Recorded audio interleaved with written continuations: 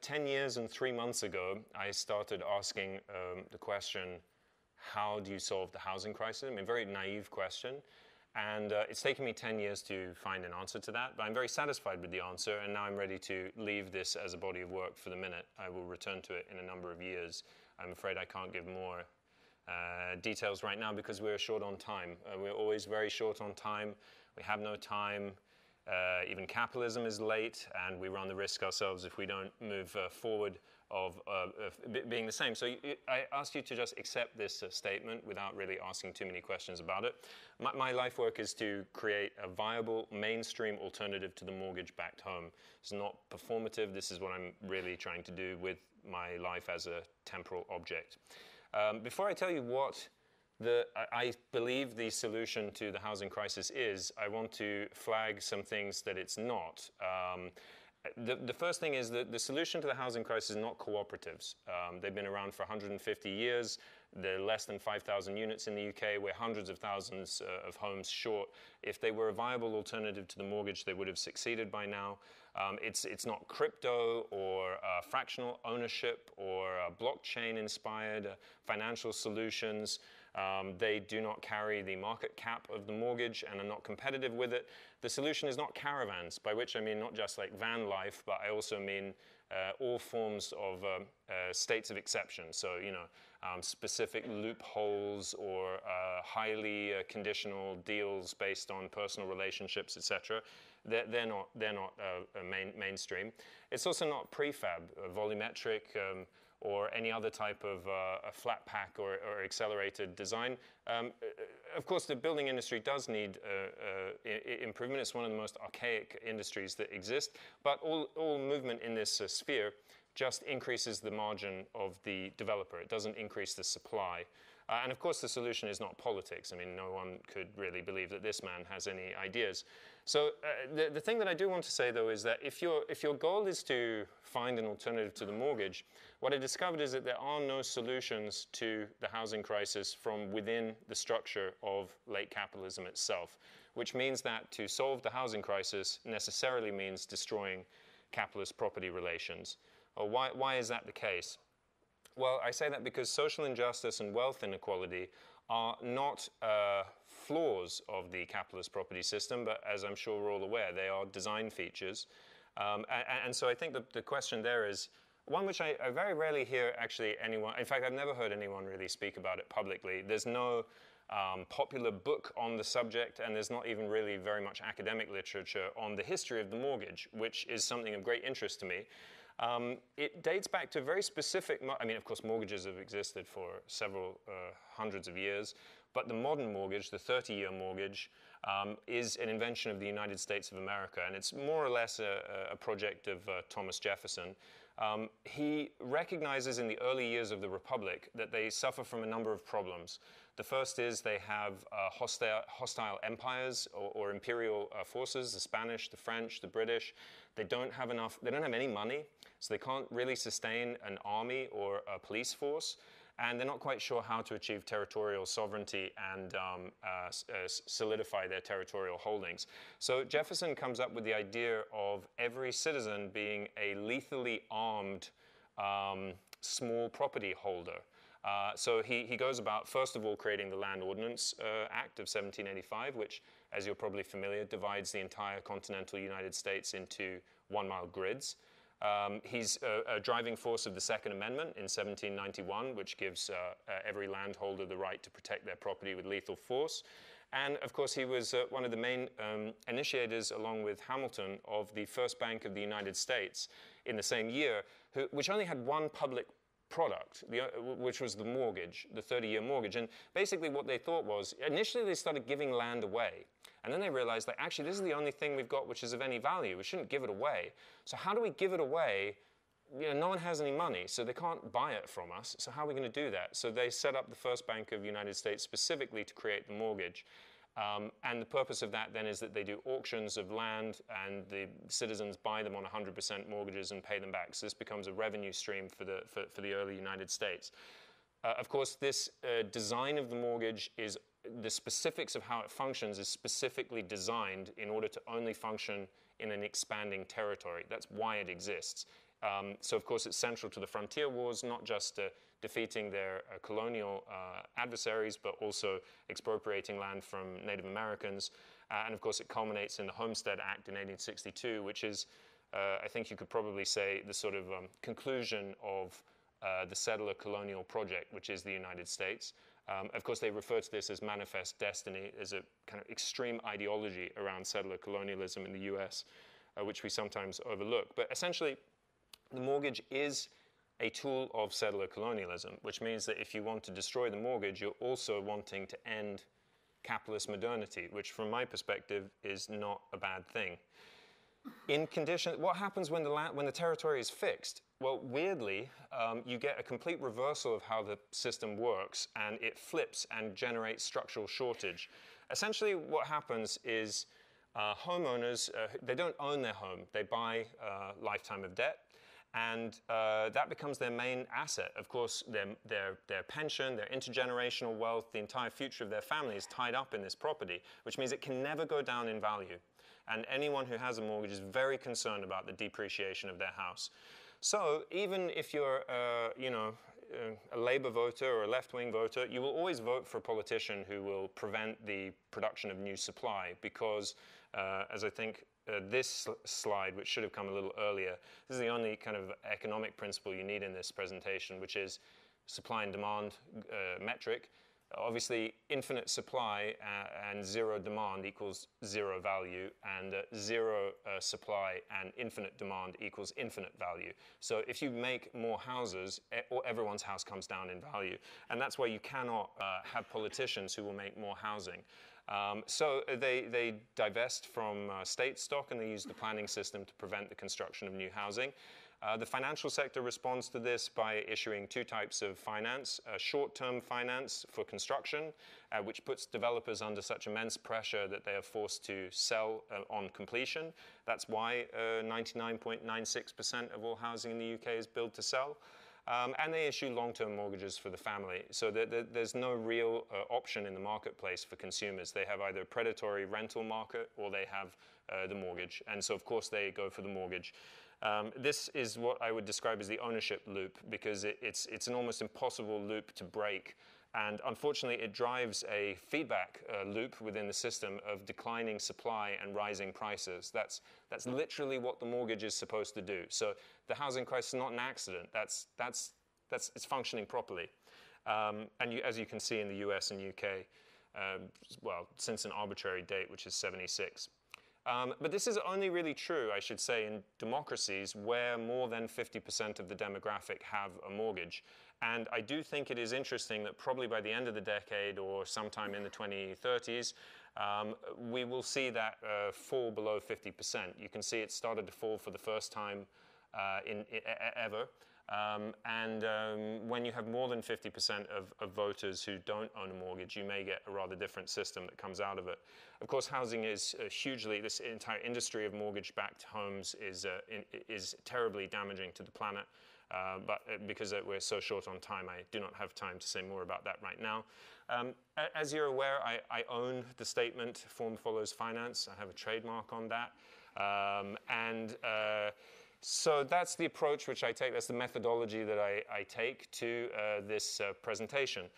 If the existing system is designed to produce low supply at a high price, and it's very capex sensitive. What this means, capital expenditure is the amount that things cost. So it's a system which is very much geared towards the price of construction. What's the opposite of that? The opposite is a system which generates high supply at a low price, and which is OPEX sensitive, so it's operational expenditure, which means it's much more concerned with how much it costs to run, how much it costs to maintain. These are the systems that I'm interested in. So here is the solution to the housing crisis. I've never heard anyone give a better one, and the entire purpose of me giving this presentation is to publicly present this idea. So I hope you like it. It's not currently viable, but I'm working on that. Here's the scenario. You make a not-for-profit development and operations company, right? Not-for-profit, okay, already pretty unusual.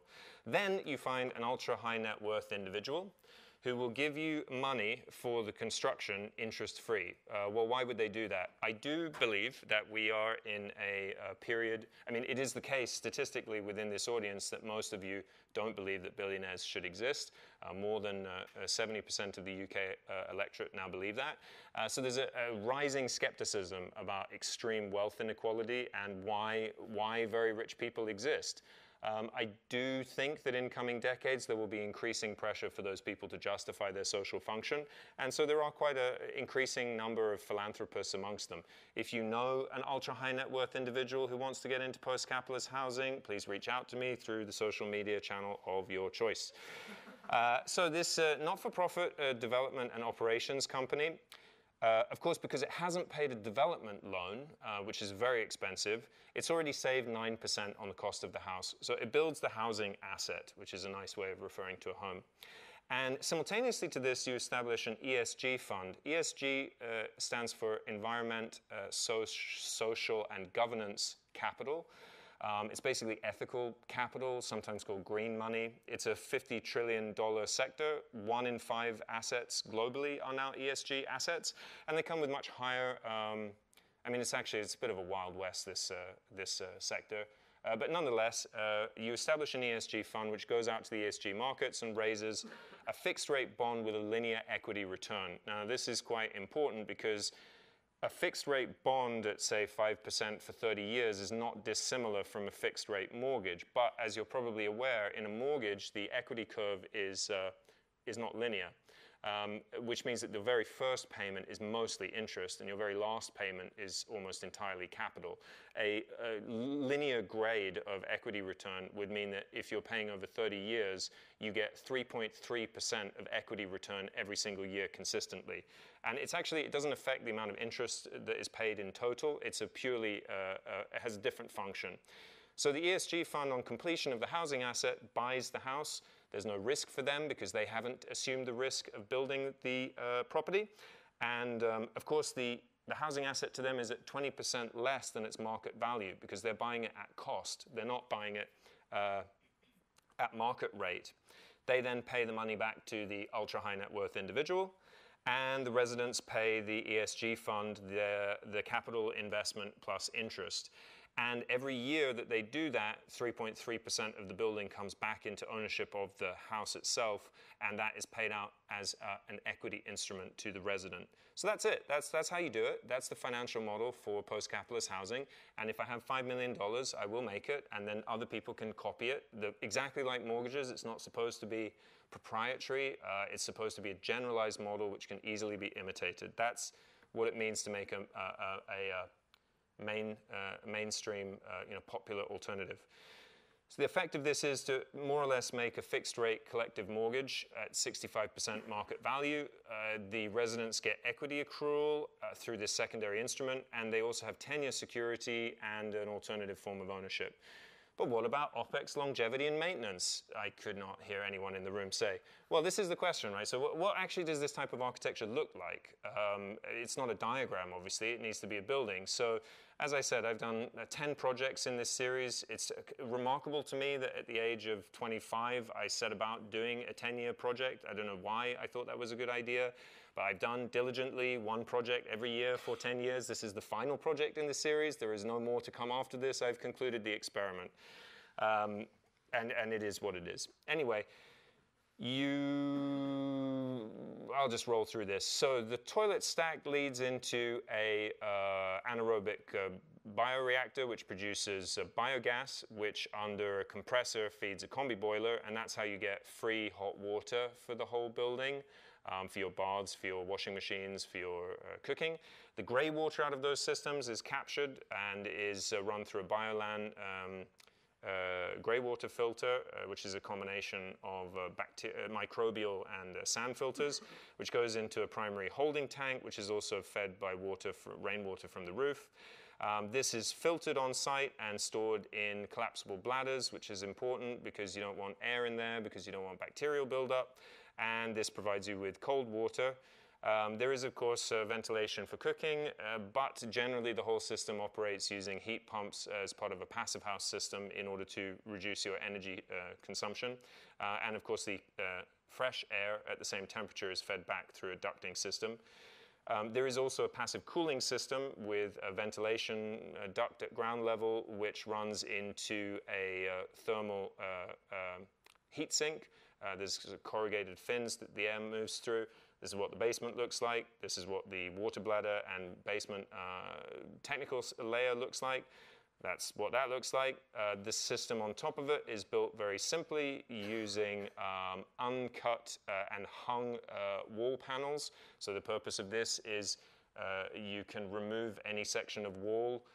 None of it needs to be painted. You're constantly thinking about how you can reduce maintenance within the building. The primary construction material, probably some of you, I'm imagining some of you are architects. If not, this would be a very boring presentation. But this is an eco-cocoon product, which you may be aware of. It's a high-density thatch structural panel. That's the primary structure. That's the glazing. That's the waterproof membrane. And there is a hung panel system on the outside and a shaded system. And that's it. It's not.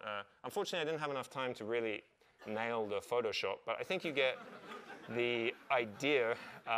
Sam says it's aesthetically very brutal, but I think I should say, with regards to that it's really important. Like, if you look on my Instagram, I've designed other things that have not been built, and I can design. Sometimes I choose not to. And in this instance, the purpose of this was to produce a building. There were two things. One was it's an experiment in circular economy design.